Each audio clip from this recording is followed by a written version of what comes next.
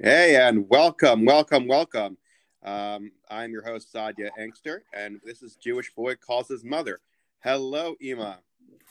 Hello, how are you? Good. How was your day? Hey, Baruch Hashem. Baruch Hashem. Okay. It was a nice day here in New Jersey. Looking forward to going back to 80-degree weather in Florida. Yeah, it's definitely getting a little colder. I don't know, I like that. I like the seasons. So, this topic was actually given to me by Etty, my Mhm. sister, in case anyone's wondering. And she was saying that she remembers us all growing up, you know, in the house, and how would it be like if it was COVID-19 and it was back in 1994 and we had to get stuff done. My God. For those of you listeners want to know, my parents are amazing people who have done amazing things. And to give an example of that, we grew up in a 3-bedroom house in Baltimore. And by we, I mean me and my 9 siblings. Um, it was definitely, I loved it. I personally felt it was like an adventure every day. I personally have a little social anxiety when I'm alone because I'm so used to so many people being around. Um, but it was just, for me, in my mind, I felt like it was a lot of fun. But I guess growing up in that situation, some people might find it stressful. Um, like I was explaining to my girlfriend, she was wondering about, like, I told her a story about how, Ema, the girls would help Todd get dressed, where they would pick up the clothes from the night before, and the closet though was in my room, so they would open up the door, flick on the light, they rummage through the closet, and then turn off the light. And I was telling my girlfriend about that, and she asked me like, wait, where did you put your clothes? And I was like, oh yeah, I had like giant tubs. I used to put my clothes in giant tubs. That's how I would live there. That's what I would do. And it's kind of funny because it's like, of course, we would joke around like we were struggling, quote unquote. I mean, we were, but it didn't feel that way because we all kind of had a very positive attitude to life. We all kind of felt that like it's so much the story, the old Hasidic story about Reb, was it Zusha? No, not Zusha of Anapoli.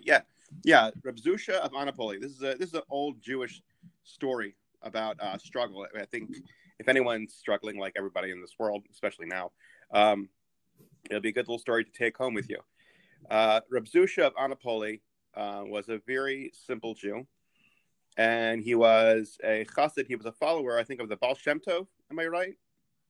Actually, Alter Rebbe. He was The a Alter chassid of the Rebbe. Alter Rebbe, yeah. Yeah, so the Alter Rebbe. So the Alter Rebbe is a Rebbe in Lubavitch.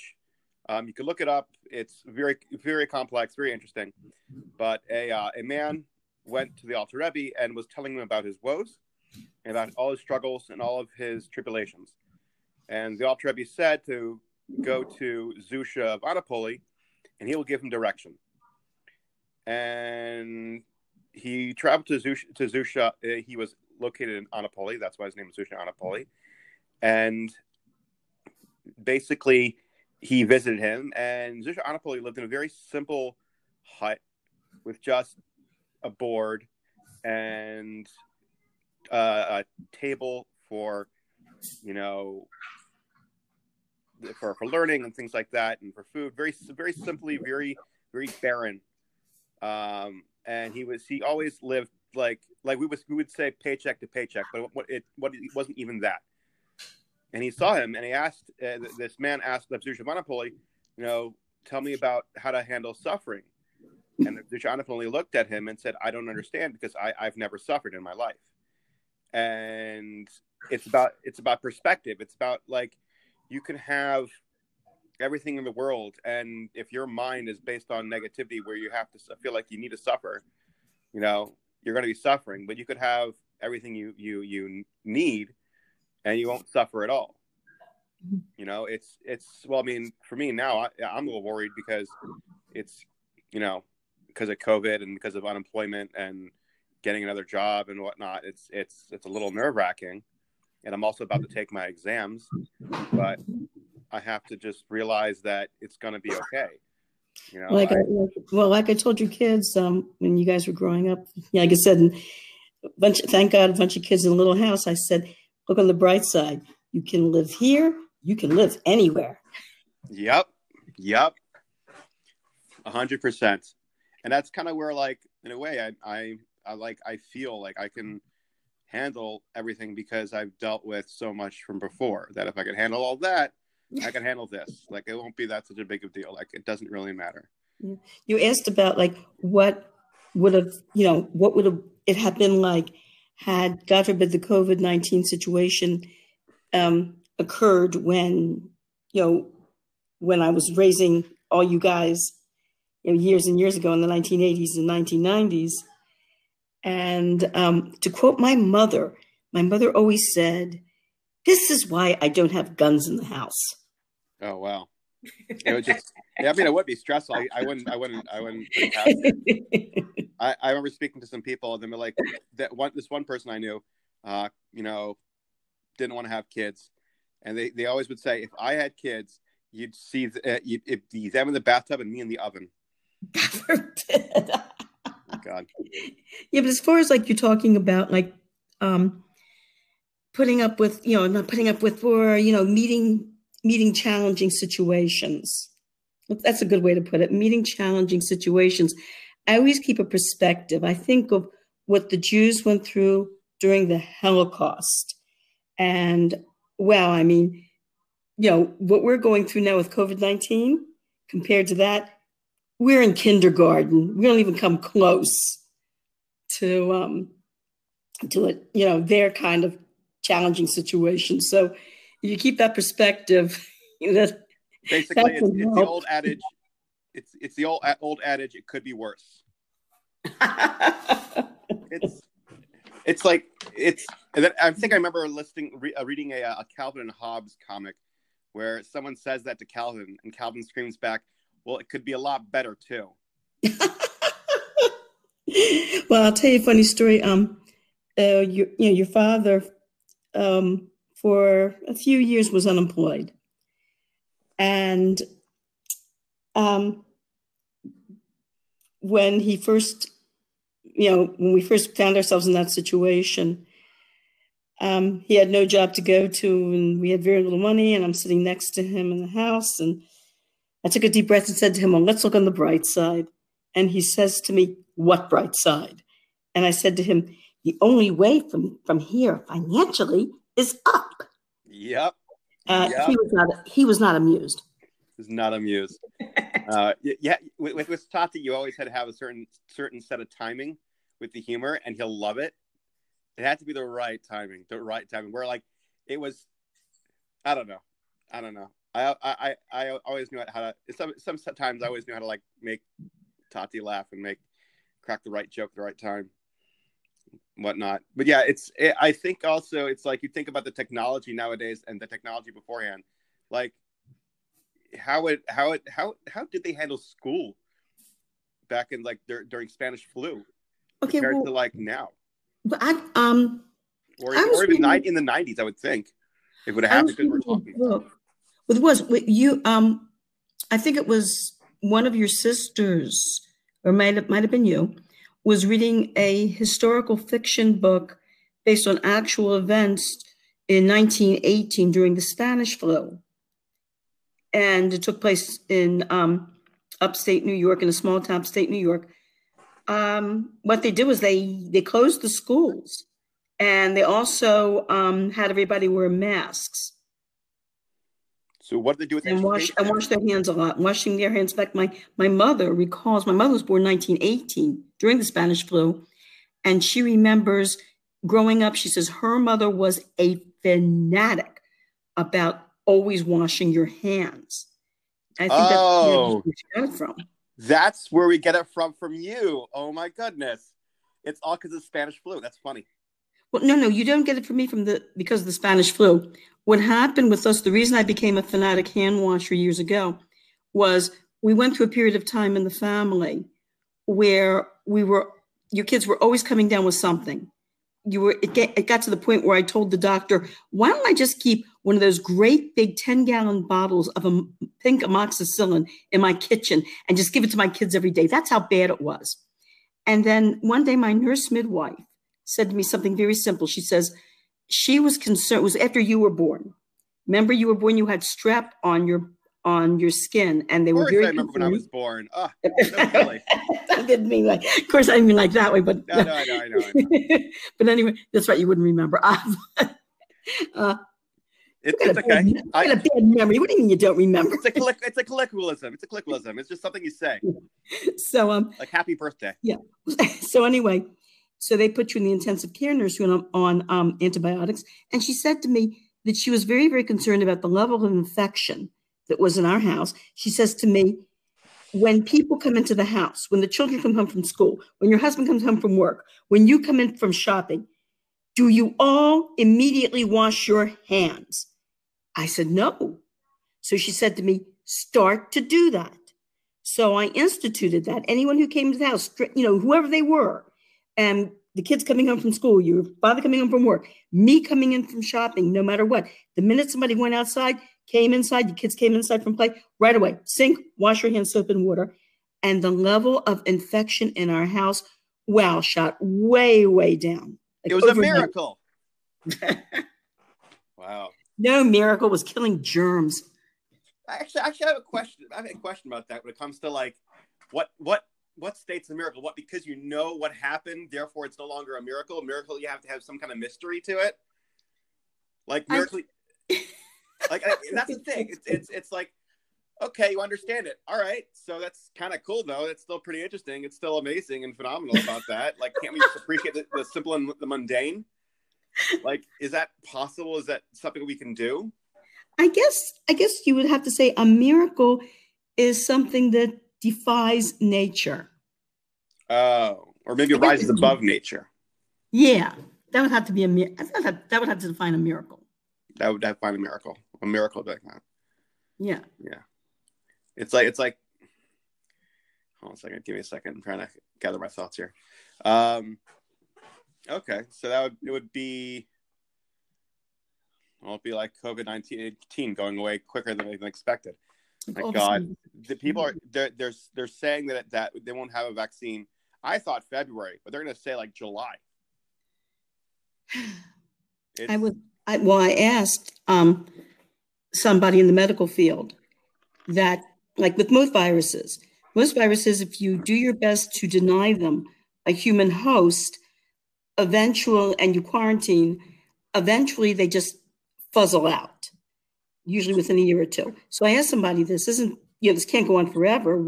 If we continue to, put on masks and be very careful and watch our social distancing and everything, will this thing just eventually have to fuzzle out because it'll be denied a human host? And this medical person told me, unfortunately, no, that this is an unusual virus because it was manufactured. Oh. Mm-hmm. Yeah. It's not a natural. Yeah. Wow. This is what this medical person said. That's interesting. What was their what was their like criteria? I guess criteria is the word I'm looking for. Like what was their basically what they had read. Or what they've read. Oh, as a professional. Okay. So I don't know them. There's so many unknowns about this thing. Yeah, that's the reason, because it's this like I said, this is a medical unknown at this point. Yeah, looking at it, like it would be so stressful growing up with this as a kid in the house. It would be so stressful. Like realizing now, like I'm lucky enough to go ahead and like handle the situation by like not really by myself. I'm with my girlfriend, but like as an adult, with the technology of today, because it would be such a struggle, especially when it comes to school, because like as soon as the schools get hit with something, they shut down. Like TA, the boys' high school here in Pikesville, like I think 12th grade, 11th grade, 10th, and 10th grade all got shut down within the first week of opening. Mm-hmm. And it's just, it's people are getting fed up. It's kind of funny, like where you look back, like did people get this like stir crazy back in the day? But I don't think they even had those kind of regulations. I don't think they had 6 feet distances, lock everything up, quarantine. Like, I don't know. I didn't. I'll be honest with you. I didn't read that much. I don't care. I really don't, because it doesn't matter to. It's hard to compare because there's so many factors coming in. But what I can say now is that people are definitely getting irritable, definitely getting a little antsy, and they just want things to go back to normal. But whatever, it's part of the deal. It's part of the life. I feel like it's been talked about for forever. It's kind of why I didn't want to really have this conversation topic, because it's just been done before. COVID-19. And like, imagine when we were kids, it'd be stressful, it'd be annoying, it'd be terrible, it'd be way worse than ever. Like, it would just be so frustrating. That we're lucky. We're really lucky right now to have COVID now than if we had COVID when we were younger. 100%, we were lucky. I feel sorry for families with large families with especially young children. It's I'm sure it's not easy for them. Although there are some women I've spoken to who have told me that, ironically, that they and their kids have, I hate to say enjoy it, because this is, it's nothing to be enjoyed, but they said that they have found not having to rush off to school, not having to get the kids up, come on, hurry, but to be able to take their time in the morning. And these mothers, who told me that they found like a whole new, I guess, frontier of enjoying their children. They come up with all sorts of wonderful activities for them to do. They've been learning together and reading together. And, I've actually spoken to some mothers who the effect has actually been just the opposite. And quite honestly, what's going to be interesting is the face of American society, of our modern society in general. After this whole thing is over, I think, first of all, there are certain cleanliness habits that we are still going to keep. I think we're all going to be fanatics about washing our hands and about wiping things down. And what occurred to me is, like, when I think back sometimes to before all this started, when I went to the store, and I'm almost horrified at some of the things I did. I would, bring home packages, bring home cans, bring home bottles, all sorts of things. Who knew how many people had handled these things before I picked them up? And I would take them home like everyone does. And without thinking, open up the bottle of soda, just tear open the package of potato chips, open up the box of cereal. And who knows what was on those things? Now, even when all this is over, I think a lot of people are going to be very careful to wash things off before they open them, or take alcohol wipes or disinfectant wipes and wipe down boxes and wipe down packages before they even open them. I think a lot of people are going to take a really close second look at our educational system and think, my goodness, my child learned so much at home on the computer. Why rush them through getting up, going to school, unless you're in a position where you have to go to work and you need the child out of the house? But I think a lot of people are going to take a good second look at computerized learning at home. And I think a lot of people who have been working from home on their computers are realizing, how necessary is it for me to get in my car, commute, a half an hour, 45 minutes to work, to sit on the computer, when I can be in the comfort of my home and do all this from my house? And I think companies are going to take also a good second look at their businesses and say, hey, if we don't, why do we bother renting out space, paying for energy costs, when our workforce can work very well from home on the computers? Yeah, that's why, I think that's what people are noticing anyways. Education is going to be scrutinized. And I think, in a way, there's going to be a nice happy medium between teachers and students now, where, I saw this one meme where it was like, oh, it looks like it wasn't the teacher's fault that your kid was disruptive. Like, people are going to see the reality, because I could say the biggest thing that in education that no one ever sees is their child's class when the child's in class. And now we're going to get to really see how the teachers interact and how the kids interact. And I think there's going to be a lot more hands-on. I think that the generation of today that's going through COVID and is going through the educational process, especially young children, I think from the grades like 1 to 5, because by sixth and seventh grade, I think it's a little different. But they're definitely going to be a little more, the parents, I would think, logically speaking, would be more hands-on, or also be more inclined to ask more appropriate questions or be more involved with the children's education. Well, there's something else too. I thought of the advantage of the Zoom learning is if a kid is disruptive, all you have to do is push the mute button. Wow, can we come up with some technology like that for the classroom, where if a kid's talking or being disruptive, we can push some sort of mute buttons to shut them up? Well, yeah, they could. That would probably be very interesting. I'd be very curious to know what Frummy, my sister, who's a teacher, what they're doing. I didn't bother asking her, actually. I could have asked her, but I didn't. And also, you were saying that like people cleaning. You were cleaning cans like all the time when we were growing up. When we'd bring in cans to the house, and we'd open them up and make sure that you go ahead and clean, get rid of the crud.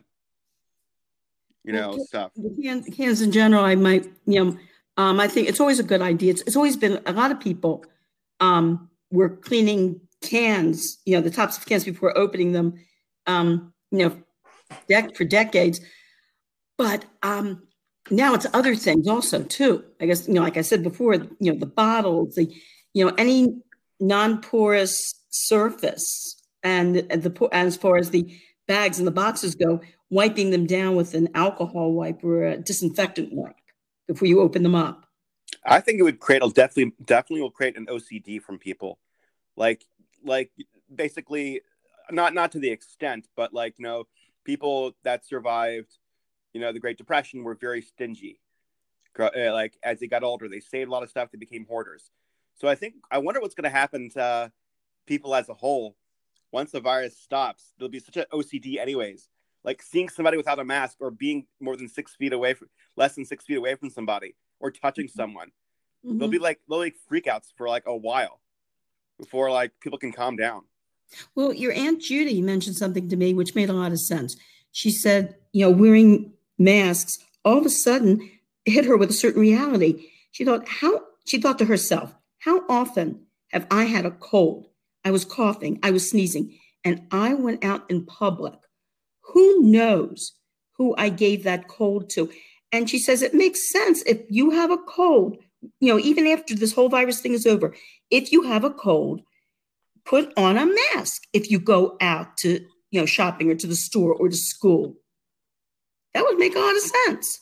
Yeah, I think there will be probably, I think there would be some kind of regulation or some kind of common courtesy more than regulation that would be like, it'd be a social thing, kind of like what happened to the Redskins. It just became such a social issue that people just started doing on their own. And I think that would probably be happening. Yeah, it'll be a better world once this whole horrible thing is over. Yeah, whatever. That's what everyone's saying. It'll be fine. But all right, so this is the end of the show. Thank you so much for listening, everybody. Thank you, Ema, so much for joining me. I appreciate it. Thanks for having me. Love you. All right, hugs and kisses. And yeah, if you have any questions, please, you can contact us, send us Facebook messages, figure this stuff out. All right, thank you so much, everybody. Take care. Bye-bye. Bye-bye. Love you.